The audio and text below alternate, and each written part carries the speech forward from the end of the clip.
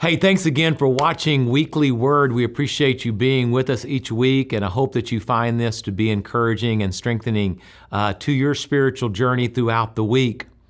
In 2 Chronicles chapter 20, there is a great story for the children of Israel about a time when there was a king named King Jehoshaphat. And in verse 1 of that chapter, it says that there are some people that are coming against the children of Israel.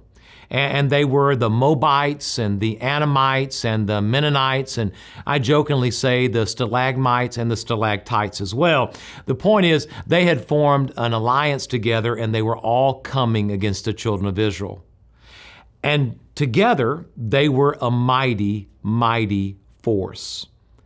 King Jehoshaphat, though, does the most important thing he could ever do, and that you can do and that I can do in the midst of a crisis. He admitted and saw the crisis and acknowledged it. He said, this is too much for us to bear. We cannot do this.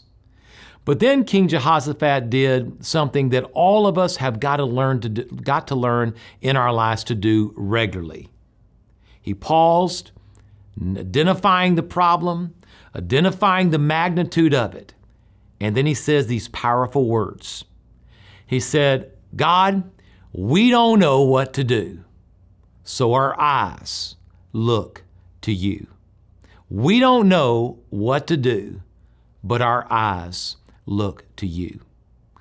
You know, when you go through difficulties in life, it's important to remember that God never equipped you or built you, manufactured you to carry all of that on your own. In fact, He made you and I to be dependent upon Him. Why? Because He's our Father and He loves us and He cares about us. I don't know about you, but I've often found in my life that I've made the worst mistakes in my life when I have failed to turn to God and look to God and decided to take matters in my own hands. Decide to fix my own problems and my own issues in my own ability and in my own strength. But I've also found, maybe you have as well, that the times that I have had the most guidance and direction and been able to grow the most, even through challenging times, was when I stopped, acknowledged the crisis, and I said in the same words of King Jehoshaphat, Lord, we don't know what to do. I don't know what to do, but my eyes look to you.